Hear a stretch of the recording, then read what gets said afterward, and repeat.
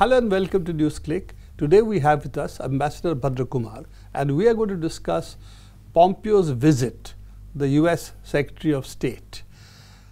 Ambassador Bhadra Kumar, you have been with us earlier as well.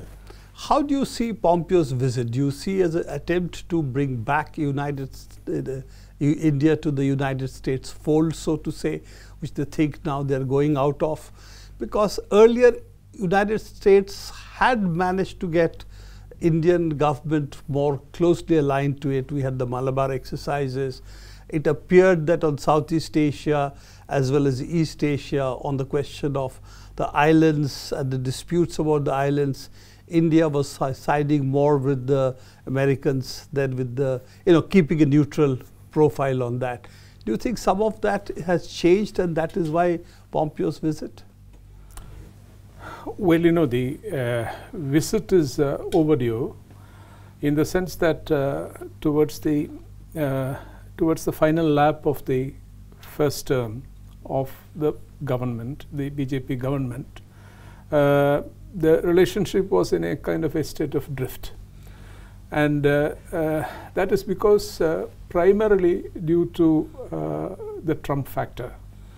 The aberrations that have come into, the incoherence that have come into the US policies created uncertainties.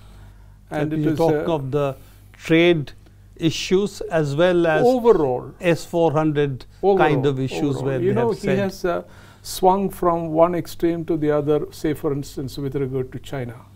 So when he speaks about Indo-Pacific strategy, we are not very sure about its consistency, this kind of thing. Then making very disparaging remarks about Prime Minister Modi more than once, then talking in a very blunt, undiplomatic way about the trade balance. For an economy of America's size, even if he means what he says in terms of America first, the amount in question, some $25 billion, $30 billion is nothing. But, to mock at the Prime Minister like this, on Harley Davidson motorbike and things like that. Reducing the trade issue to a motorcycle issue. Yeah, motorcycle things and all that. So as we have also said, it's a very small element. Yes. Plus, here Harley Davidsons are actually assembled here. Yes. And it is not that the Harley Davidson import is the basic issue. And I think also, despite whatever the Americans may claim now, that they were sympathetic towards India on the Doklam standoff and so on, the Doklam standoff, I think, was a watershed moment with regard to the India-US relationship also, because that was a rude awakening, that we are on our own, and an independent line to China must be there, and there is no alternative to it. And you can't bandwagon, because we have specific interests with regard to the relationship with China, and it's a very hugely consequential relationship.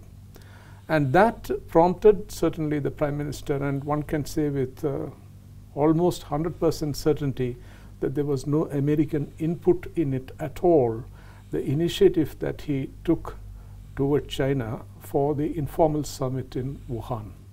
Without any agenda, structured agenda, a freewheeling conversation where things which cannot be openly talked about can be talked about, and each other's intentions could be fathomed. And on the basis of that, a kind of understanding could be formed over time. Ambassador Bhadra Kumar, I would like to go back a little on this. Yeah. This is what would have been the Indian Foreign Office's position for a long time.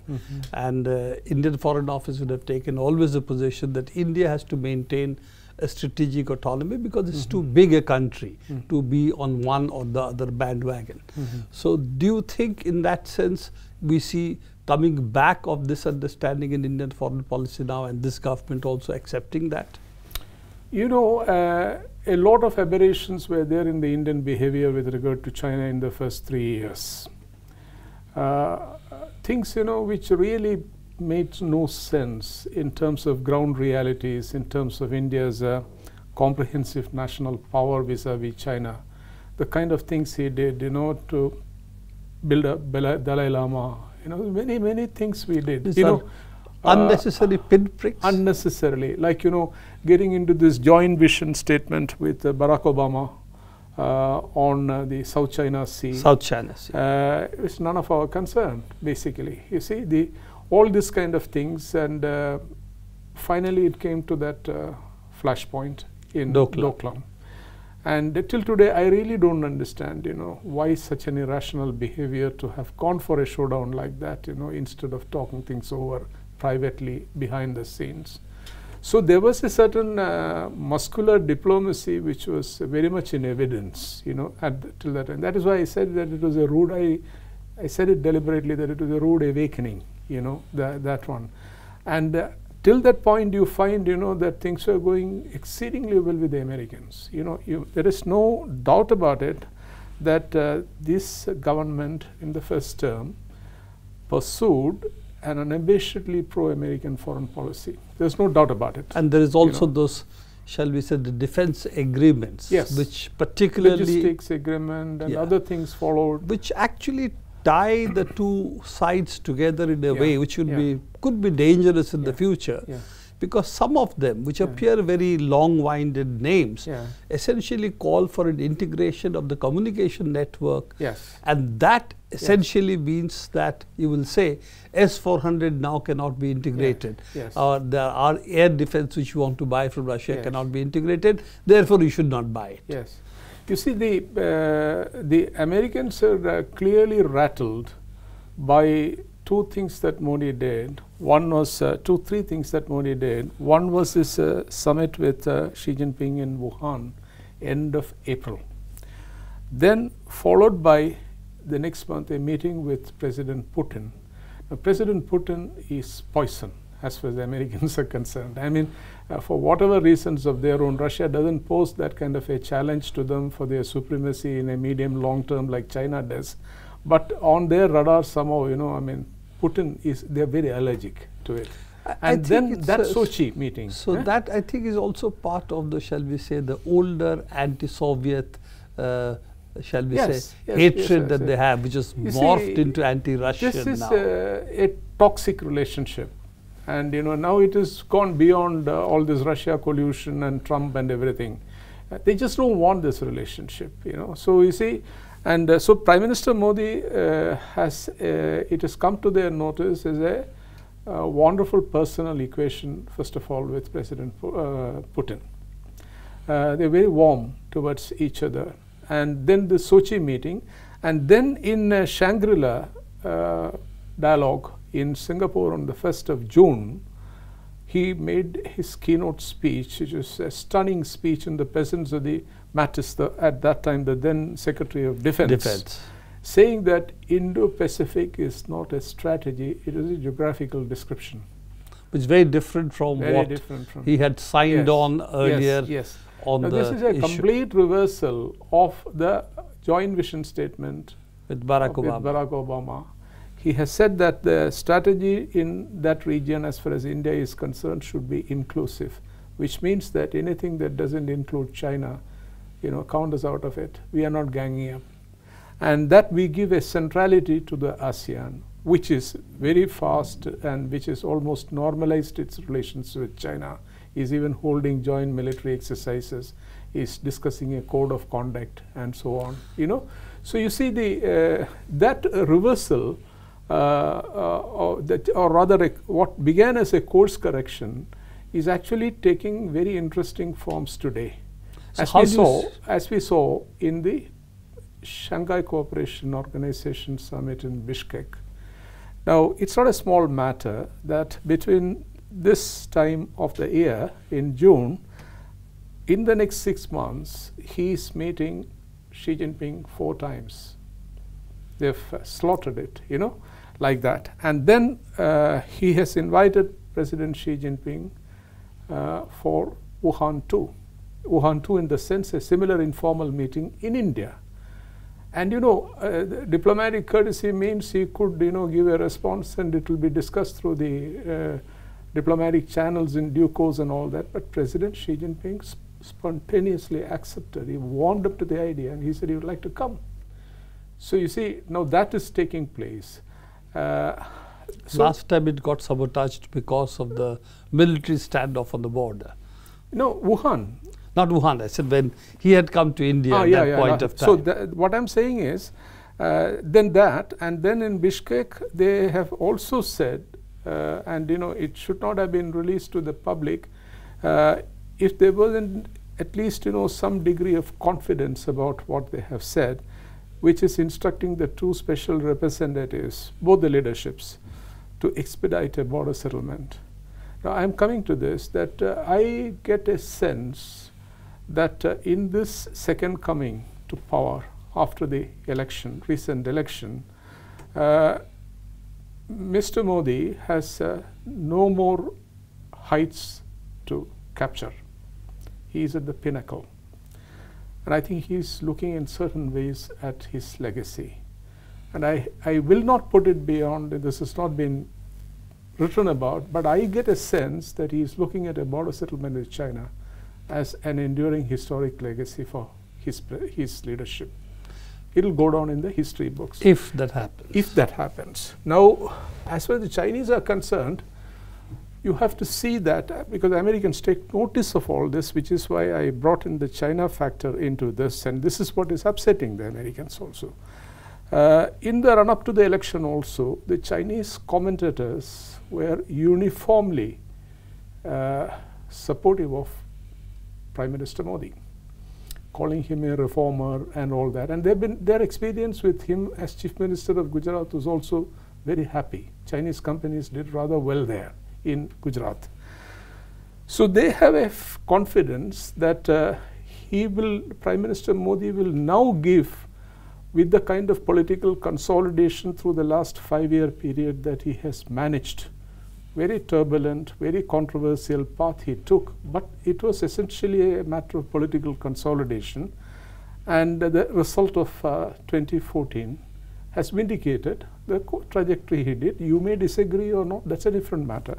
But from the Chinese point of view, they feel that the kind of legacy that he is building up, China will have a role to play, and he recognizes that. Leaving shall we say, those parts out, he can deliver. According to China, he can deliver.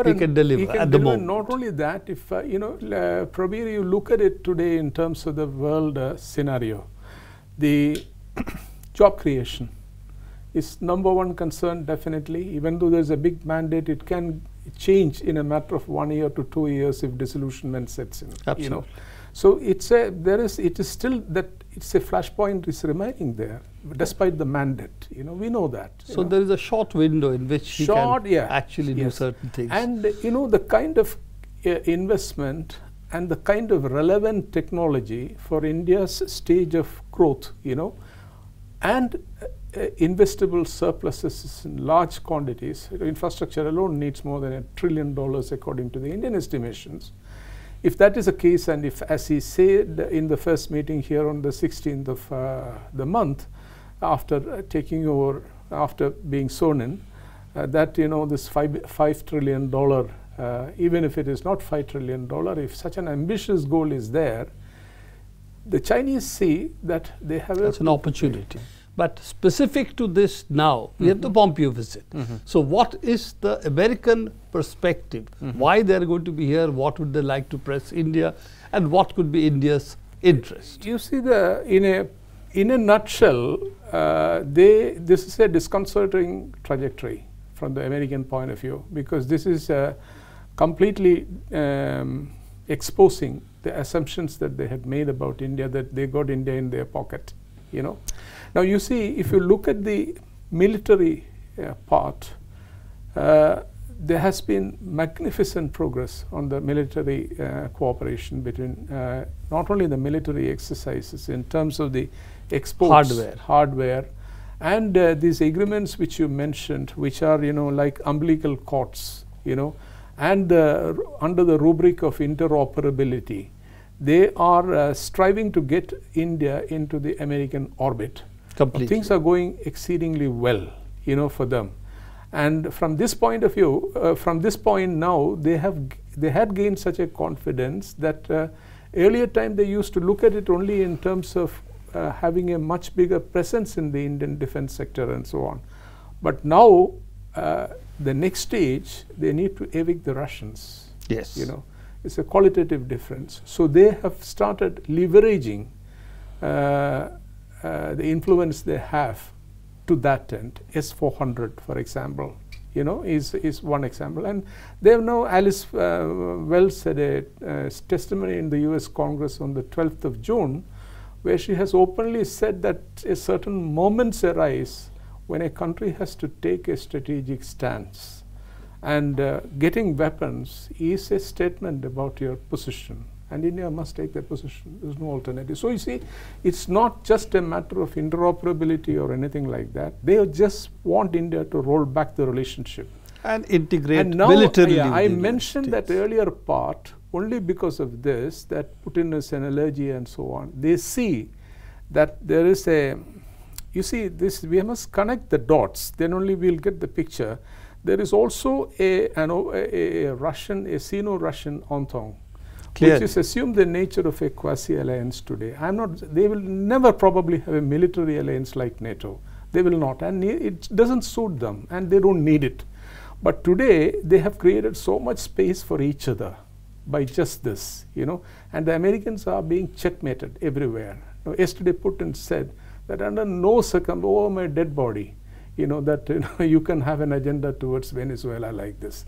Now, when Putin could say things so very bluntly, which he did yesterday, you can imagine, you know, the kind of space that, you know, the Russians have created for themselves. They are all over the place now on the world stage. And they've also said similar things about Iran, for instance, the other issue. That we will not let Iran sink.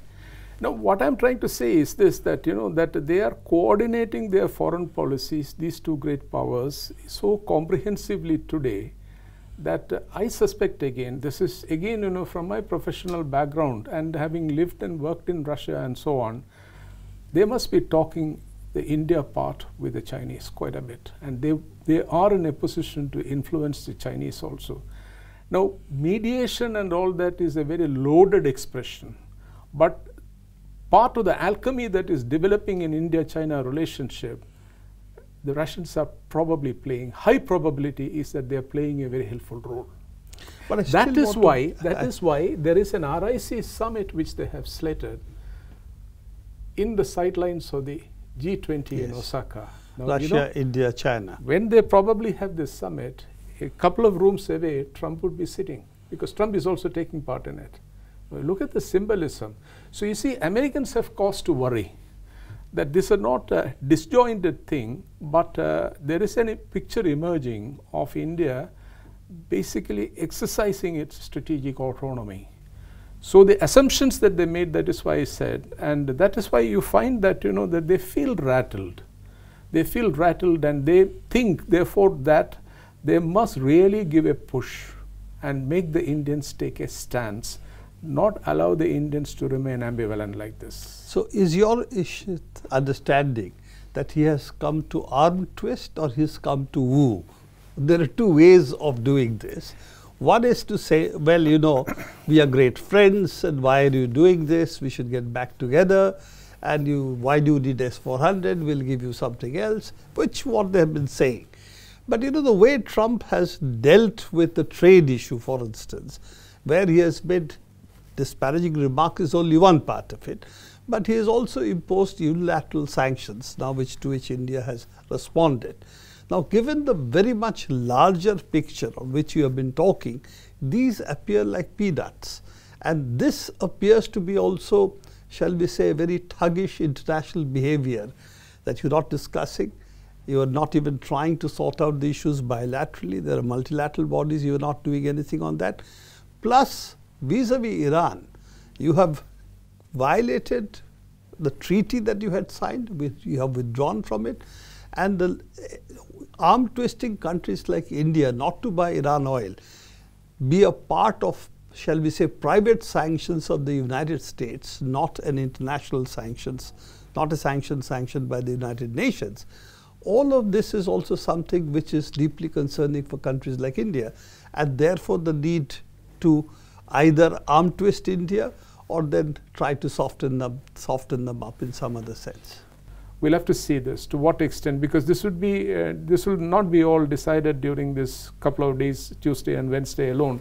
He's landing tonight, I think. It will be an incremental process. But my hunch is that we are resetting the compass for a new journey. And the Americans have got wind of it. They don't like it. And they are trying to stop it, arrest it, and get it back into the earlier mode. I don't think we will give in. This is my hunch. Thank you very much, Ambassador Bhadra Kumar, for being with us, talking about a new cusp point, shall we say, of our foreign policy, and hope that we can continue these discussions post-Pompeo visit as well as other times. Thank you. This is all the time we have for NewsClick today. Do keep watching NewsClick.